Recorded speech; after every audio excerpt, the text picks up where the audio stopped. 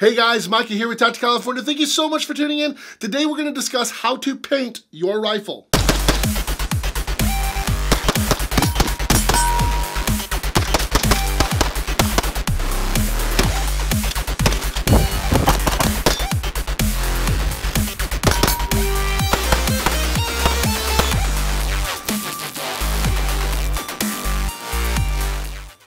Hey guys, quick reminder, if you like our videos, if you like what we're doing here for you, go ahead and click that subscribe button if you haven't already. If you're a new viewer or you just want to kind of learn more about California gun laws, see some cool gun reviews and stuff, go ahead and click subscribe. That's exactly what we do here. Also, don't forget that we have an exclusive discount code. It's Optics Planet, which is an awesome little website. You can get optics, all types of AR15 parts and the like. You can use our discount code TCA5 for 5% off your entire order on that website. So definitely use that and save some money. Now, full disclosure, this KISS rifle, this really keep it simple rifle, I wanted to paint it. I wanted to see if I could do it. And I went out on YouTube and there's a ton of great videos out there. So I really wasn't going to put my own how to paint your rifle video together until I had this rifle in the background of one of my other videos. And I also posted some videos of me painting this on Instagram. People definitely seem to want me to do a video on this. So I'm going to go ahead and do it. For starters, you're going to need to evaluate what colors you're going to want to use.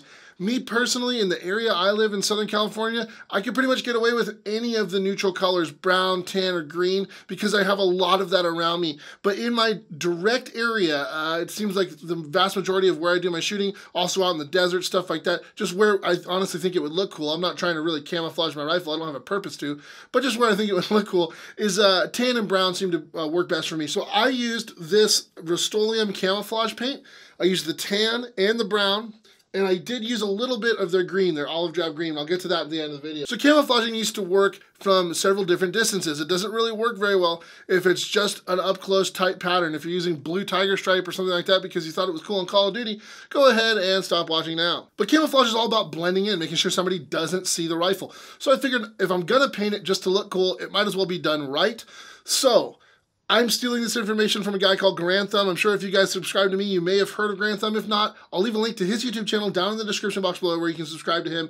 Awesome dude, awesome content. I really enjoy his channel. But he talked about these camouflage patterns being macro and micro. What he meant by that simply was you need to have a camouflage pattern that is macro, which is bigger. So what we started doing here was alternating colors about the size of our hand.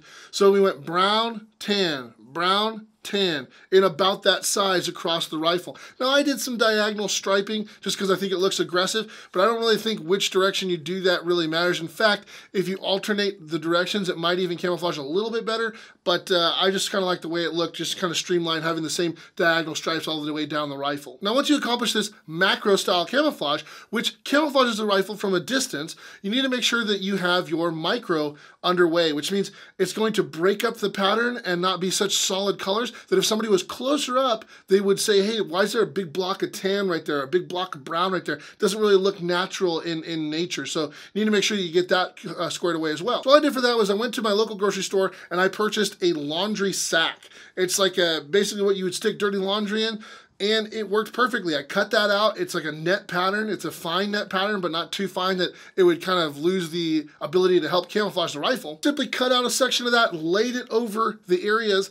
And so where I put tan on the base, I would then lay the net down and spray brown over the top of the tan. Now, I highly recommend you guys to test out how detailed you want that pattern to be by how close you put the net to the rifle, how nicely you made it against the surface will really dictate how pronounced that net pattern looks. So the farther away the net is itself from the rifle, the more diluted and less net pattern you actually see, but it's still breaking up the color. The closer you put to the rifle, in fact, as you can see, I've put it pretty much dead on the rifle at some points. I spray that, you get a really strong net pattern. It looks very distinct. Now, once I was done with the macro and the micro camouflage painting, I noticed that the rifle just looked a little too brown, and I knew that if I was in a green environment, it might stand out a little bit. So all I did was take the OD green. I probably pulled it about 2 feet off the rifle, maybe 3 feet, and I gave it a light misting of OD across the entire rifle. This helped kind of break up any of the pronounced net pattern because it kind of filled in some of those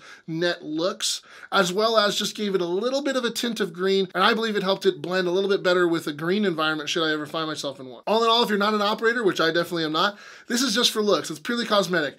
I'm never gonna have to hide my rifle. I just wanted to paint it because I thought it would look cool. So full disclosure there, this is all for looks, it's purely aesthetics. So what I did after I did all that camouflaging was I kind of noticed some patterns I didn't really like. I wanted to break up where the brown and the tan met. So I'd go over it again, maybe just missed it a little bit with tan here, missed it a little bit with brown here. And again, once again, I was all done with that touch-up stuff. I misted it slightly again with OD. So that's pretty much how I painted my rifle. I hope you guys enjoy this. Obviously, it's gonna wear, as you can see, pretty much in some of these shots right here, the paint's already wearing. I'm expecting it to wear. I kind of like the character that your rifle gets.